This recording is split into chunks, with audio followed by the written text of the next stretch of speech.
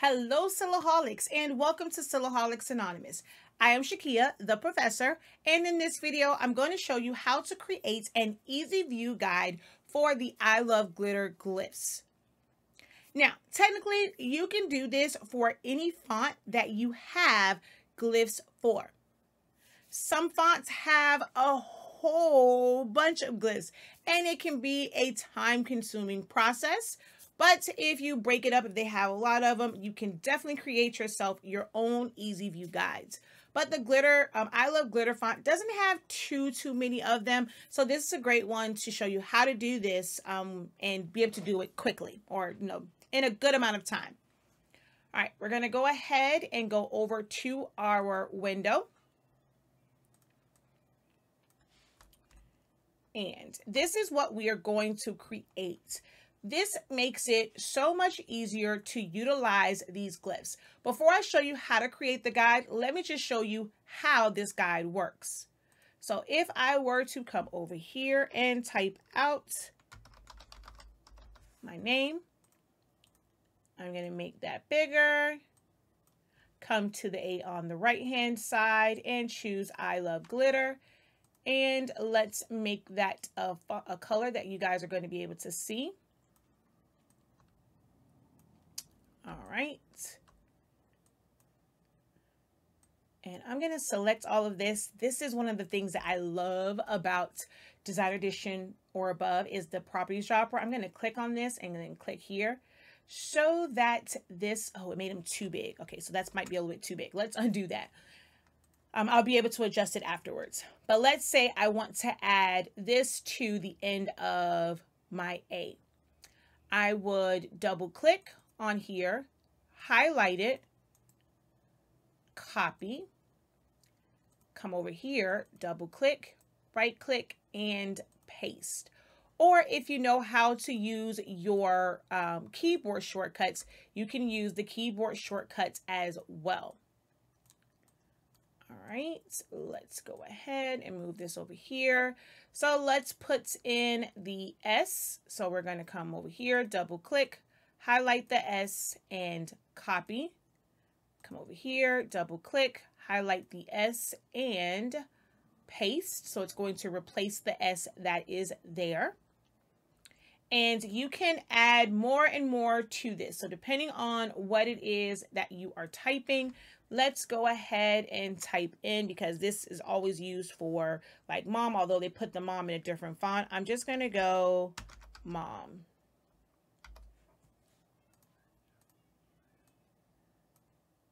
All right, let's make this the I Love Glitter font.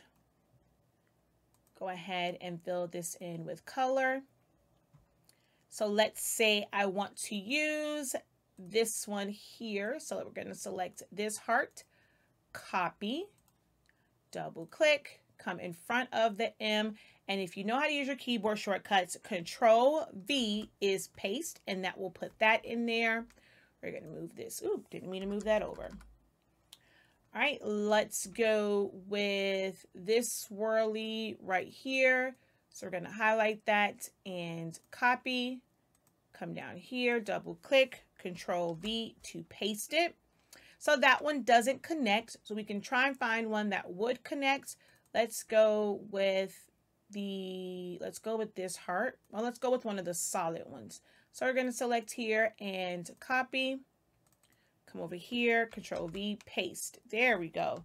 So you can see how easy it would be to utilize this and be able to see all of the available glyphs, and you don't have to look at them really small. You can make this as big or small as you need it to be able to see it, and then just copy and paste to fill it in. So that's how you use it. Now let's go over how you would make something like this. I'm going to delete.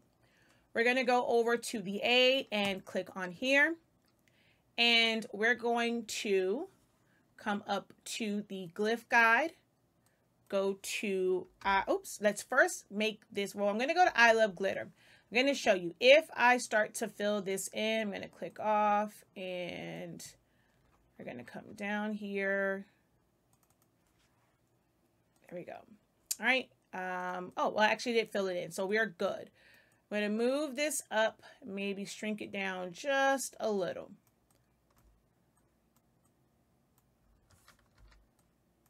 All right. I'm going to shrink this down some so it's not too big.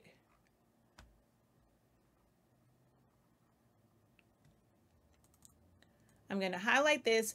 So for the standard letters, you don't have to use this for because you can just type those out. Although you can use the shift and the 8, the underscore, and the /, I am going to include those in here because it's just going to make it a lot easier.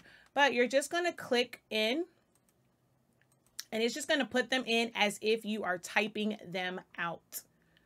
So we're going to go here, and I don't see the heart for the top. Not sure if I passed it. Oh no, there it is right there.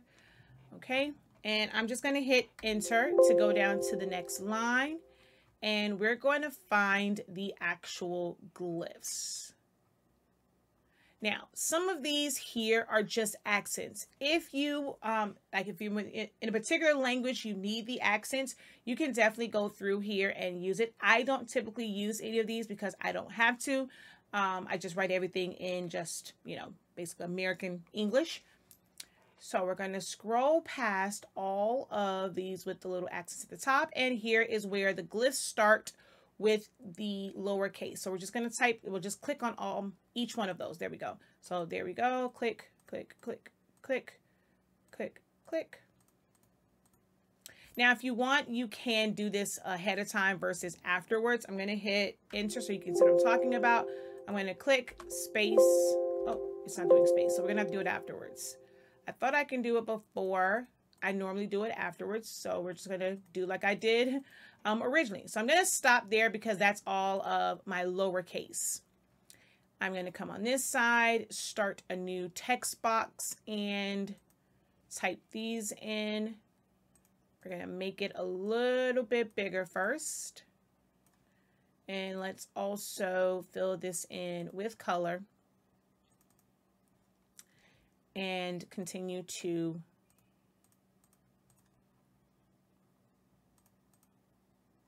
and these are all like little T's. I don't really need those, so I'm going to skip those and come here. I'm going to hit enter and then just keep going through these. Every so often I'll hit enter just so I can have them on a different row, although I'll be able to do that in the next step also.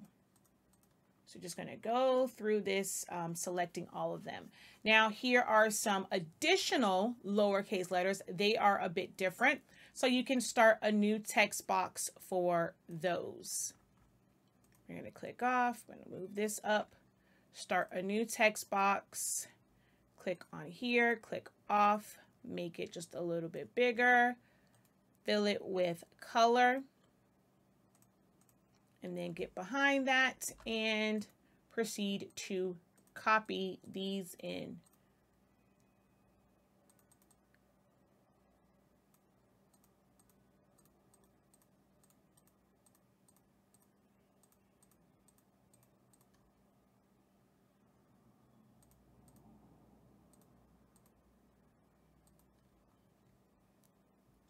And I forgot where I left off. I think this is the last one because now it's like just the little accents. So I don't want those. I'm going to scroll past all of those and go. The next one should be the uppercase letters. Yep, there we go. So we are at the uppercase that have glyphs on them. So we're going to click on the A again, scroll down and click on the A, click off. Make that bigger. Let's go ahead and fill that in with color and proceed to type in or click in all of the others.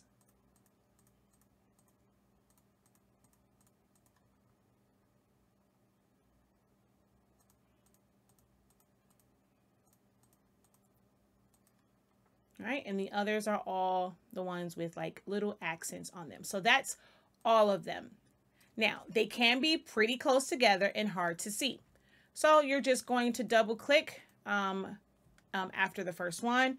You're going to hit your space bar once or twice and then hit your arrow key, your arrow to the right, spacebar, spacebar. Oops, too many.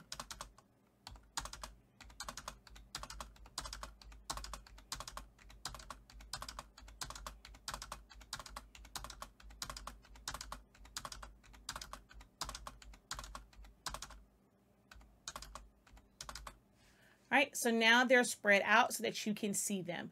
I won't destroy your ears again with the tap, tap, tap, but you would do that for all of your, I'm going to delete that. So you would do that for all of these to just put that space in between.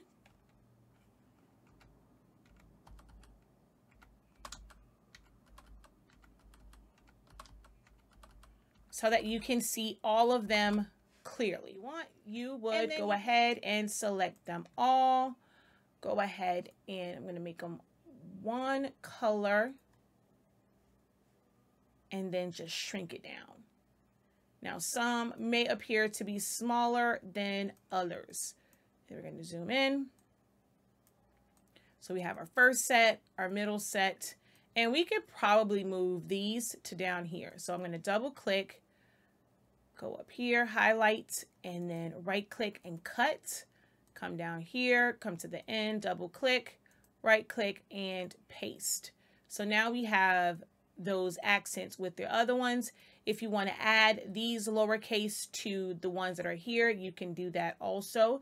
Just double click, highlight them, cut, come down here, double click, click in the front, spacebar, right click and paste in front and put some space, and then you can spread those out as well if you don't want to have a bunch of different like individualized sections. But you can see here, that's what I did. I have just three sections, the uppercase, the accents, and then the lowercase options. So we went through a lot of how to set this up. So if you forgot how to go back, how to actually utilize this quick viewer, just go ahead and rewind back to the beginning and you will see how to use this quick view when you are typing out and using this font or any other fonts that have glyphs and you have created yourself an easy view guide. Hopefully this video was helpful for you guys. If you did find it helpful, be so kind as to hit the thumbs up to let me know that it was helpful for you. Don't forget to hit the subscribe button and the bell so that you won't miss any new content that I put out. If you are on Facebook, visit our Facebook group and become a member, Silaholics Anonymous /Silhouette Help. Also visit our website, shop.silaholics.anonymous.com, where you will find our Honestly Speaking line of products. We currently have sublimation ink, sublimation paper, pigment ink. You can sign up for classes, get templates and files, and other essential resources. So be sure to visit our shop, shop.silaholics.anonymous.com. If you do not have Design Edition or above, in the description of this video are some very helpful links and convenient links to get you over to the site where you can purchase those upgrades for a discounted price than what you would find on silhouetteamerica.com's website. So be sure to check out all of the links in the description as well. All right, guys, until next time, have a great one. Peace.